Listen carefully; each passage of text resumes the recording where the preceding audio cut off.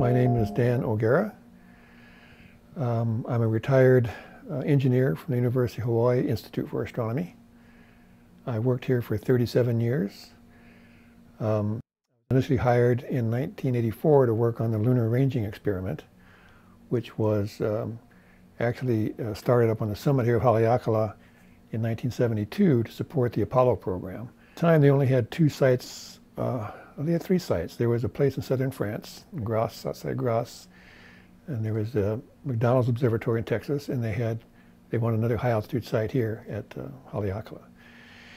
So when I got here in 1984, they still had not been very successful in getting data back from the moon. And I guess we should go into a little what that is. The lunar ranging uses a pulsed laser to fire pulses at the moon, and they time the pulse, time of flight. And with that information, you can get distances. And with those distances, you can create orbits of the moon, very, very accurate orbits. And there was several sites on the moon that were set up with reflectors by Apollo 11, 15, 14, and there was 3 Lunokhod Russian reflectors up there, and different spots on the face of the moon there that we see. And with the range information to all those different sites, you can find out how the moon is wobbling and how it's moving very accurately. So we don't do that here anymore, though. We did that from '84 when we first started getting data, and by 1990, NASA cut funding for lunar ranging. It's still being done around the world, and the accuracy of the orbit is in the order of a few centimeters probably now. It's very accurate. After they shut down, while we were doing lunar ranging, we were also starting to track satellites.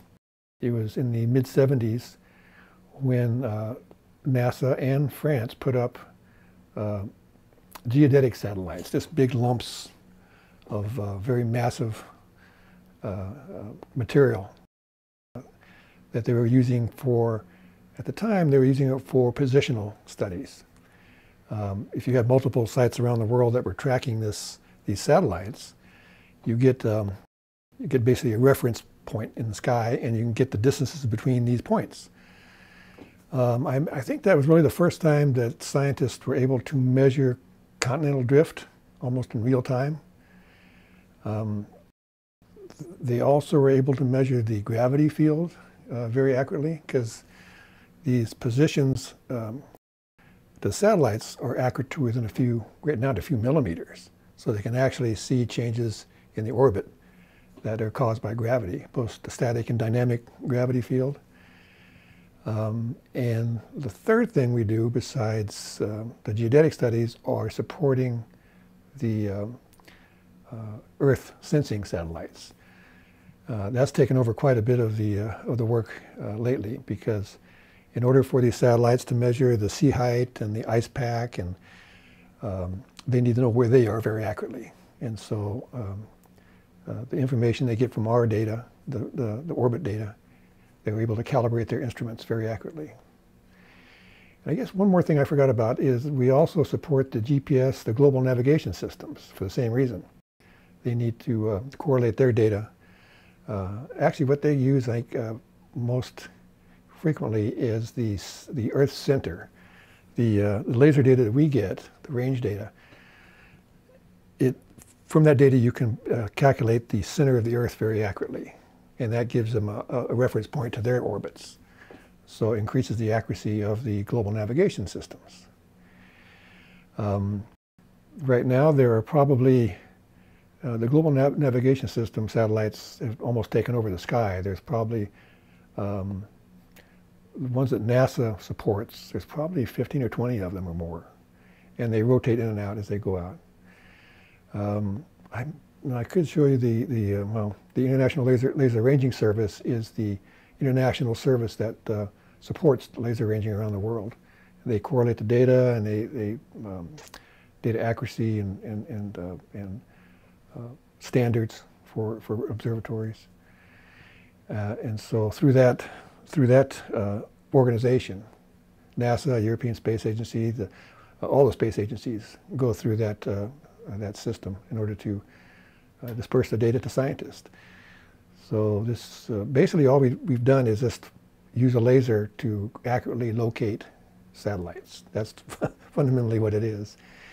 But it does, I mean, it actually supports all of those different disciplines.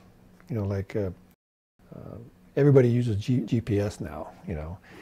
And the reason they're able to claim that the sea level is rising by the amount it is because the data that they're getting is so accurate. It could be that accurate.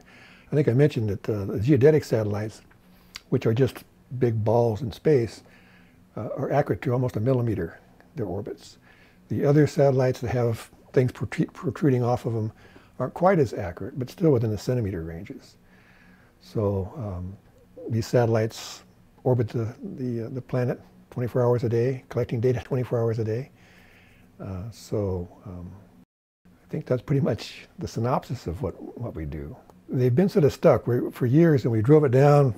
I can show you plots of how quickly they drove the accuracy from meters, you know, to centimeters to millimeters.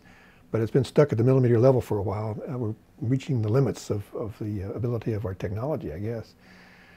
But they're still trying, not going to give up. So, and also, I guess I did hear that they're going to put new reflectors on the moon for new science, lunar science, which, like I said, I just not involved in it, but I did hear at one of the meetings, one of the last meetings I went to before I retired, was that they were going to put these newly designed reflectors up on the moon and get back to doing more lunar ranging. Well, GWST, I was never involved in that. Of course, I pay attention to it. It's a fantastic instrument. That first deep field they showed, the fact that they got it in a few hours, I think it was 10 hours or something like that, compared to how many days it took Hubble to get something similar, and plus the depth of the field, it's just mind-blowing when you think about it. It's going back to within, 300 million years of the beginning of the universe. I forget exactly what the time is, but it's much further back in time. And there's just, every time you look at those, you just think, you know, all those little dots out there are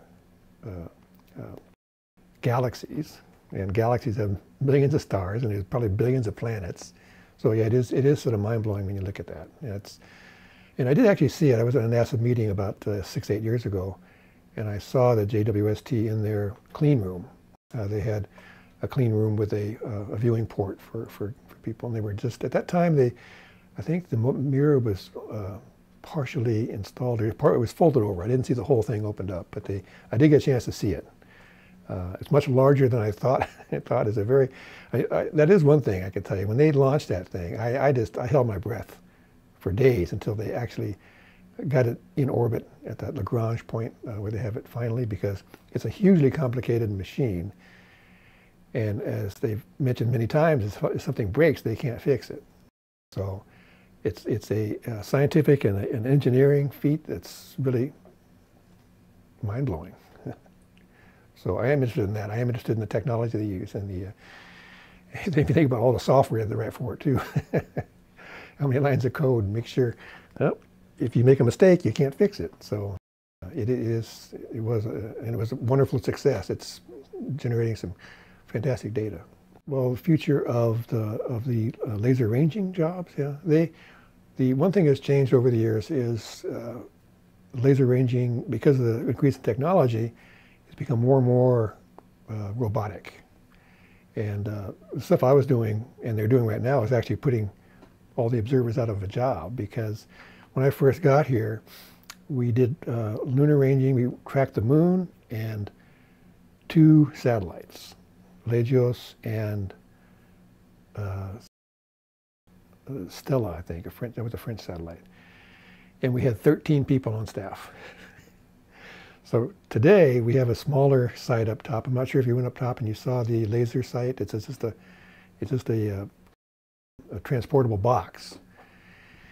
We have 2 people that run it, and they track something like 30-some targets now.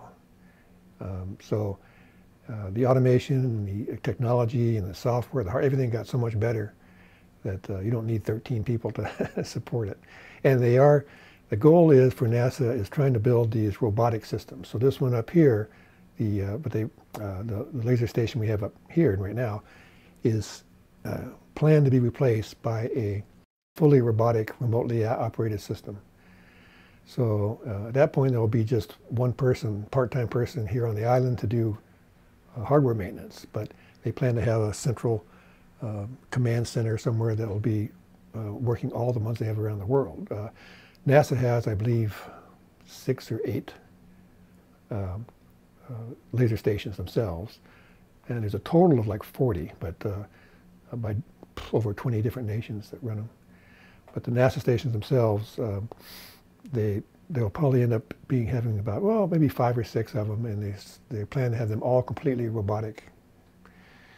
So, I mean, I knew this was going to happen, and it was coinciding with my retirement pretty closely. So, the site up here is planned to be replaced within the next 5 years, from what I can tell. So.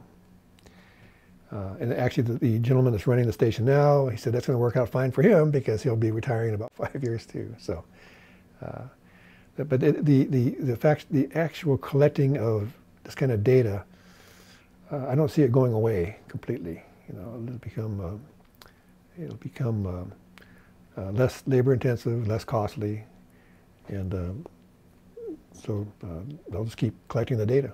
You know. When I give presentations, I don't have it on the wall anymore. I used to have some posters on the wall. Basically, all we do is measure the distance from here to a satellite. That's really all we do.